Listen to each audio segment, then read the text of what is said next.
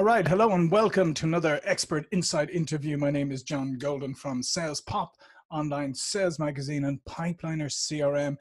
Joining you as usual from San Diego, and today I'm joined by Rich Milliman, who is in Shelton, Connecticut, and Rich is the CEO of Extra Duty Solutions. So Rich, a lot of people know that selling into the public sector, what we're going to talk about today, is very different. A lot of companies actually avoid the public sector because of it, because they don't really know how to sell into it. So why is it so different? Well, I think there's a few reasons for it. One reason is there's a lot more checks and balances, oversight from different organizations in the public sector. We sell into law enforcement, which means we're selling to municipalities, we're selling to cities, we're selling to states, counties. And there tends to be a lot more external checks and balances that need to be followed relative to corporate or private sector selling. And as a result, that tends to, there's rules and regulations that everybody has to follow, and that's all there is to it. And it tends to slow things down a little bit. Another factor in that world is, like for us, we're selling into a police department, but that means we also need to get the business administrator, potentially the mayor, chief financial officer, who work in other areas of the municipality on board. And, everything from syncing up schedules for meetings and conference calls to getting to the top of the pile can take weeks, months, or even years in some cases. Mm-hmm. So there's a lot to unpack there. So from a sales point of view, number one, there's a lot of knowledge needed, is it, to keep up with the regulations, to know where the red tape is, to know how all the schedules you need to be on, etc. I mean, how does that work? I mean, do you have to continually do research, continually be updated on any changes? Yeah, it's mostly from the standpoint of being aware of what's of who's looking for what product. In some cases, it's similar. There are conferences where you can reach out and talk to people you're trying to sell to. But in a lot of cases, once that entity is interested in buying your service, that's when the regulations come in. So they might have to do a request for proposal, an RFP. So you need to be constantly up to date on who's issuing what RFPs, and you have to, typically you subscribe to one or more services that will show you that. And you have to be aware of what communication can fall under Freedom of Information Requests Acts, and what's Oprah-able and what's not, and so on. So yeah, you do have to kind of keep up on this, on the ever-changing landscape. And it seems also from what you said that you're selling to so many different constituencies sometimes, that obviously it takes some skill to be able to communicate in different ways to different constituencies according to what their needs are and how they want to be communicated with. Yeah, and not just the communication, but understanding what's their agenda. I mean, what are they looking for?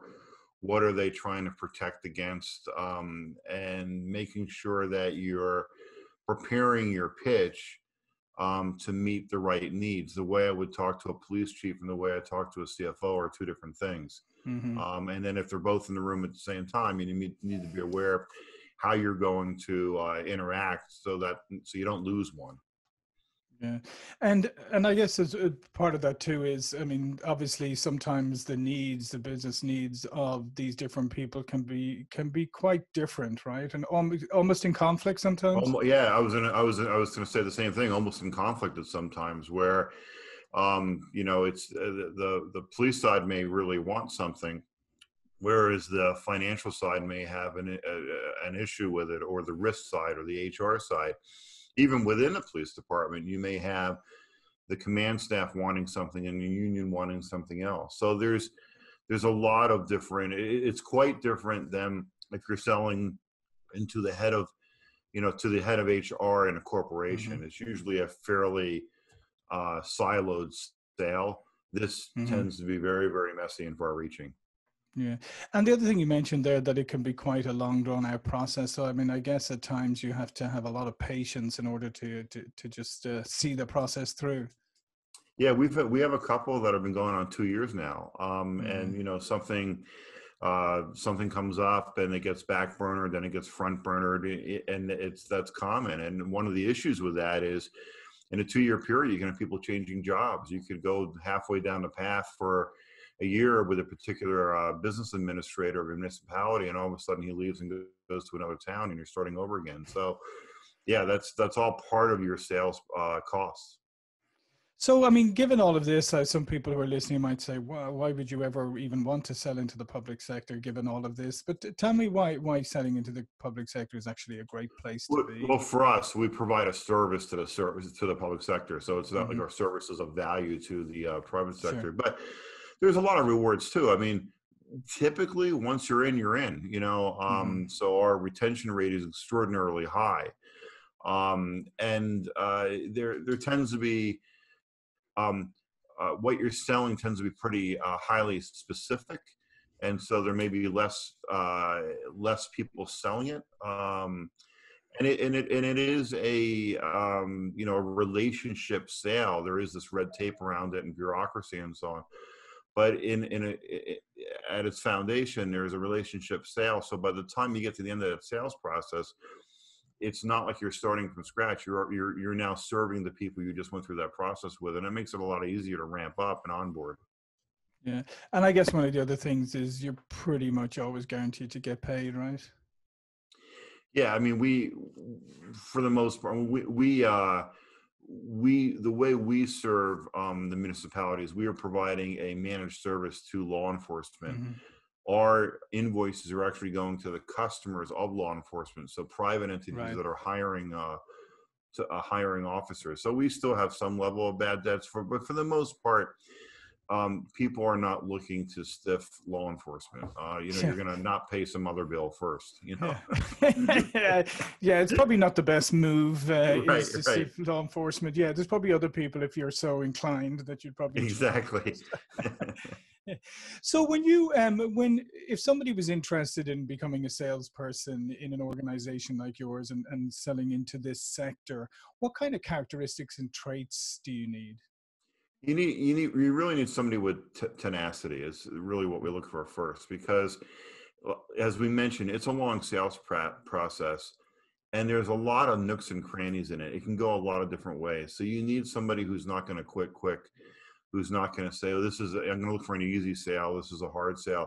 They're all going to be hard sales. It's just a different level of hardness and type of hardness. So you need somebody who understands you got to build a pipeline, and yeah, you're going to have rolling successes, but it's going to be 3 to 12, even 24 months afterwards that you Mhm. start getting your successes. So you can't have somebody who is easily discouraged. If somebody needs instant gratification and your first sale has to be within 2 weeks, this is not where you want to be. Yeah. So how do you keep? How do you, or how do your salespeople and keep themselves motivated during the ebb and flow of these sales processes? Well, first of all, some of these contracts are very, very big, all right, and they Hmm. tend to be long-term contracts. In our case, they just keep rolling over. So it's kind of I liken it to kind of like selling mega yachts. Like, yeah, you probably don't Okay. sell that many, but each one costs $30 million. So Hmm. and it's really just more the first year or so where the person has to just understand and be constantly coached that you will not have many successes this first year. We're going to carry you.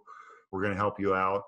And by the second year, they realize what the sales process is like, and they start seeing some of the benefits of the first year efforts turning into actual sales.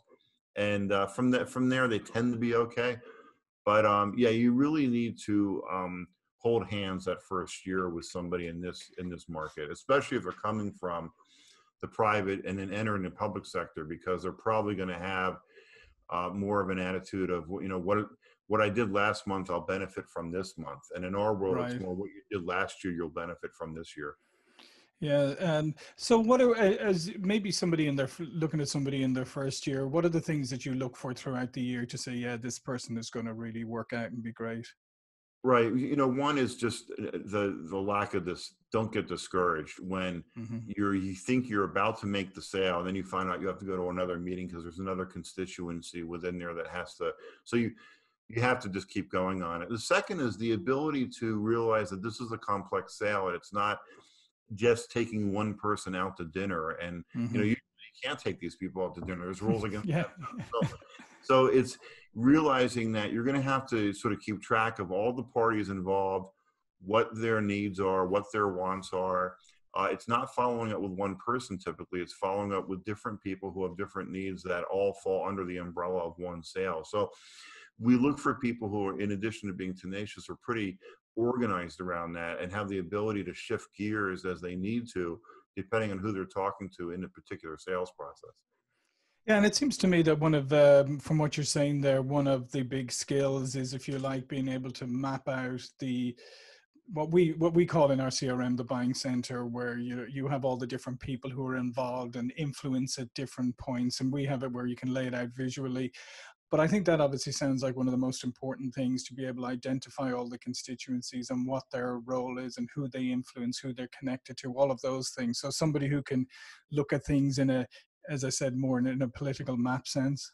Right. Yeah, I think the way you just said it is exactly right, in a political map sense, because it's very, very rare that we walk in and everybody in that municipality that we're going to have to touch is on the same page and in agreement that we want to go forward with this particular service. Typically, you have to figure out who is in favor and who's not in favor, and then go from there. So every sales process is unique and different, and you have to be okay with that. It's almost more like consultative sales as opposed to any other type of sales that I've been familiar with. Yeah, and I guess that's and you're probably in that situation, yeah, as we said earlier, because you might have conflicting agendas there. I mean, being able to figure out who is a naysayer or somebody against it is just as important as trying to figure out who are the people who are in favor. Yeah, and that's not going to be easy. It's not going to be typically. I mean, it isn't always not the case, but typically the naysayer is not going to say, "Hey, I'm the naysayer," right? Yeah, I mean, yeah. they're going to try and torpedo from the background. They're going to be nice to you in your face, and then, afterwards they go to the mayor or they go to a council member and say, "This is a horrible idea," without telling you. So you have to have a bit of a sixth sense for that too, and make sure that you've got multiple people involved so somebody can't go around the side and torpedo it. Mhm. And so how has how you sell, how has that changed during this period? Because I mean, maybe, I mean, as you said, it's very relational. Maybe you haven't been able to get in front of people in the way that you were before. So how have you managed to do this and still be able to do what you're saying, like have a sixth sense, be able to figure out where people are without actually probably being able to meet them in person? Yeah, no, a lot of our sales have gone more towards the video or phone calls as opposed to in person. And it makes it tougher. It's a lot easier to figure out somebody's interest level when you're sitting right in front of them and you can read their body language Hmm. than when they're on a phone or even a video conference. So it's just gotten tougher. And also with the COVID, a lot of things just got pushed back. Like, yeah, we're interested in talking to you, but let's just wait till we can meet. So we Hmm. now have, a bigger pipeline than we normally do. We're probably 10% less in actual sales than we normally do for this time of the year too. So again, you have to be patient with this. You have to kind of roll with the punches, and not get discouraged over it. Yeah, and what made you go into this area in the first place? Well, we saw a need. I have a partner in business, and we Hmm. were in, I was in risk. He was in security. We were in the same firm. Hmm. We would occasionally interact with law enforcement for a variety of reasons. So we became familiar with this notion of extra duty, and just saw a need that this is a kind of a messy market. There's not a smooth and good and accepted way, a normal way of attaining and paying for and scheduling the officers and so on. So, Hmm. and somewhat out of our frustration too, he more so than I would occasionally hire extra duty officers, Right. see the pain and suffering firsthand. So, as I say, discontent is the mother of, and that's what really brought us to, like, we thought there's got to be a better way. And, we started with doing things in a slightly better way, and then incrementalized our way to doing things in a much better way for municipalities that has been more broadly accepted now. And I think that's a great point for people to take away, especially, you know, entrepreneurs. It sometimes is that you don't have to come up with the big idea that changes everything immediately. As you just said, like the incremental improvement, sometimes, you know, that's enough to start out with, because let's face it, any kind, when there's a big pain point, any kind of improvement is welcome. Yeah, and even within an individual sale, that's typical. Hmm. You know, for smaller agencies, it's fairly black and white. Here's what we do, and you know, we understand how you administer your program. We'll administer it that way. But a lot of times for larger agencies that we go into, even the sale itself is incrementalized. Well, we'll come in and we'll say, here is generally what we do. We can do it in a bunch of highly customized ways. Tell us what you do and what your needs are. And from there, we incrementalize to a solution that fits them.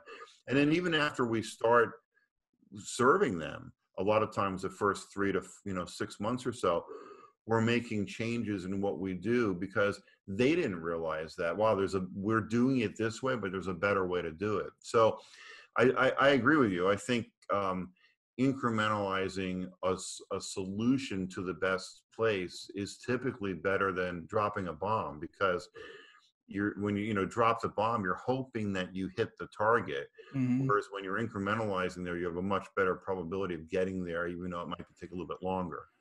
Yeah, and to your point earlier, you're more likely to build that long-term relationship because you're working closely with the people that you're serving, and you're almost like iterating together as you go, which then Right. kind Like of I binds said, you like a together. consultative sale where you're Hmm. helping them as you go. And then there's a trust building element to that, where you're going to have to build some trust before they start, freely taking the advice.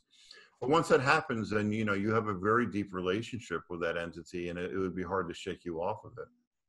Yeah, no, and I think that's a great point to make. And I think obviously, as you were saying earlier, then if that's the kind of selling that you enjoy and you've got the patience for it and you're willing to learn this, and as you say, it sounds like this is a great area to be in, because of the long-term relationships you can build. Yeah, when I think we have a 98, 99% retention rate. And we Right. have relationships with all these departments and municipalities, with CFOs, with mayors and so on. So it is worth the investment, but it's an investment. Yeah, and but to your point, I mean, that's fantastic to think that you've got it like a 98 or whatever it is retention rate, considering that a lot of your constituents move out, change, like mayors come and go, Yep. police chiefs come and go, Yeah, different and that's people. usually exactly what happens when we're at risk, is when there are changes like Hmm. that, because you might have a new, say, sheriff or police chief come in and say, well, I don't want to manage service for anything. I want to do everything by myself, and it's Yeah, nothing, no bad thing that you did, no mistake, sure. but it's just a different attitude. So that's where there's a bit of a risk, where there's those touch points. But even there's very rarely does that happen. Usually one guy goes to the next, and we're still there. Yeah, it's fantastic. Listen, Rich, this has been awesome. Before we go, all of Rich's information will be in his contributor bio, but please do tell people a little bit more about yourself and about Extra Duty Solutions. Yeah, so extra duty solutions, as we alluded to in our talk here, we administer what are called extra duty or off duty or secondary employment programs for law enforcement. An extra duty program is when law enforcement agents, police officers, deputies work in their off hours for a private concern. So if you go to a Mhm. movie theater on Saturday night and you see a uniformed officer there or in a cruiser out front, that officer typically is not on duty at that time. He's being paid by the movie theater chain to be there, and he can go into on duty at any time he needs to, but he's stationed there and being paid by that entity. So those programs cause a large administrative burden for law enforcement agencies. You're taking calls from all these different customers who are interested in hiring the officers. You have to schedule the officers, you have to pay the officers, you have to invoice, you have to collect. You're basically running a security firm within a law enforcement agency. So we take away all the administrative and financial burden, and we administer it under the rules and as an agent of the agency. And we charge a small administrative fee to the customer, so it doesn't cost the agency anything either. So that's in a nutshell, sort of what we do, and we're I think the largest and the fastest growing company that does this in the law enforcement agency world. Yeah, no, it's a fascinating business and a great example of spotting a need and bringing a solution there. So I think that should give encouragement to anybody out there that if you look hard enough, you can find somewhere where there's a pain point that you can meet. And as we said earlier, and I think that's another great takeaway for anybody listening or watching is don't try and come out with the mega solution immediately. Just come out, figure out how to do it a little better than it is today.